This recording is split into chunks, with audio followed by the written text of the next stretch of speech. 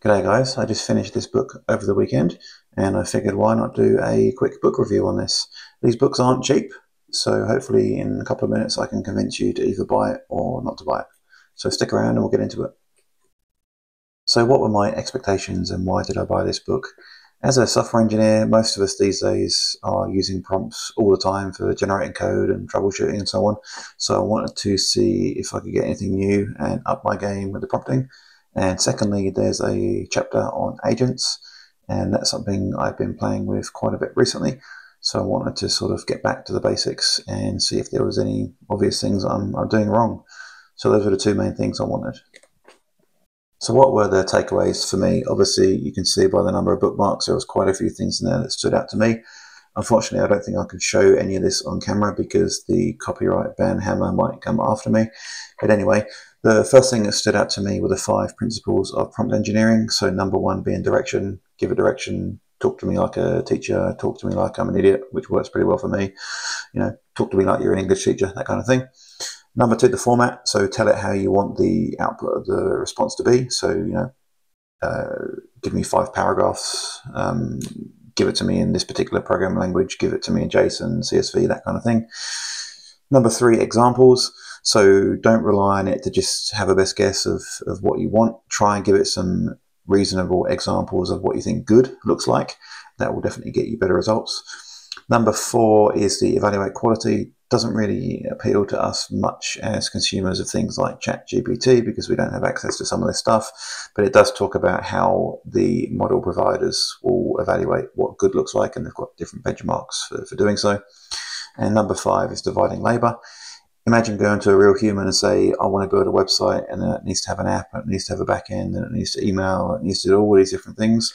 You try and give that to them in one prompt, and it's just too much.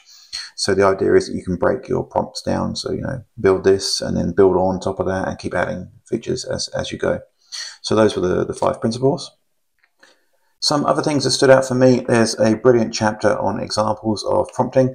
So things like explain like I'm 5, meta prompting, which is where you can use prompts to generate other prompts, which is fantastic if you're working with agents, by the way. Get ChatGPT to help you with your prompts for the agent. And there's some other things in there like role prompting and why you should do that.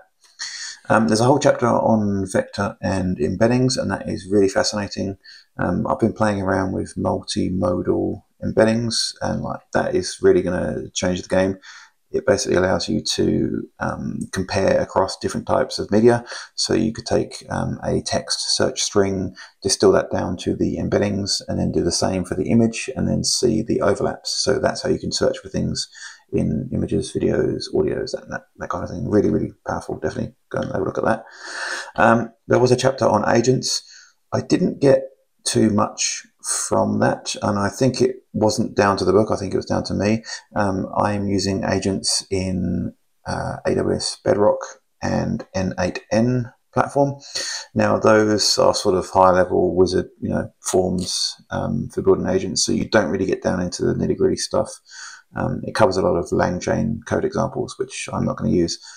So I didn't get a great deal out of that chapter, but there's a few things in there that sort of apply to any agent platform, like memory, for example, trying to use short-term and long-term memory for your agent. So that was okay.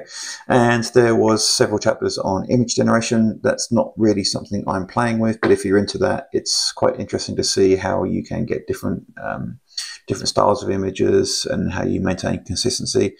If you ever play with that, you ask it to make you one image, and then you ask it to tweak something, and then the characters look different. So, how to gain consistency.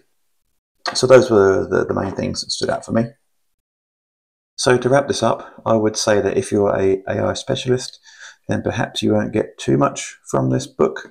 But if you're like me and you're a regular software engineer that's using this stuff on a daily basis, and you want to up your game, get better at your prompting, get better output, get better code examples, and so on, definitely read this book. If you're a analyst or a tester or a manager or any of the other roles that tend to use prompt engineering too, then you will also get things out of this book. You don't have to be a technical person. I would say that the first 3 chapters alone are worth buying the book for. There's just so much great information on there about how to do your prompting better, and you don't have to understand any of the code. A few things about the book itself. I have a whole bunch of O'Reilly books on my shelf. I've had dozens over the years. Every now and again, you'll get one that's sort of printed a little bit bad. This one arrived, with the front cover and the back cover all curled up. If that does happen and you buy it from Amazon, then contact their support. You can either return it for free, or in my case, the contents were fine, so I kept it. They'll just give you a 10% discount on your next order. So it's worth bearing that in mind. I know a few people on Amazon have complained that the print quality on this book isn't that great, but all the contents inside are fine.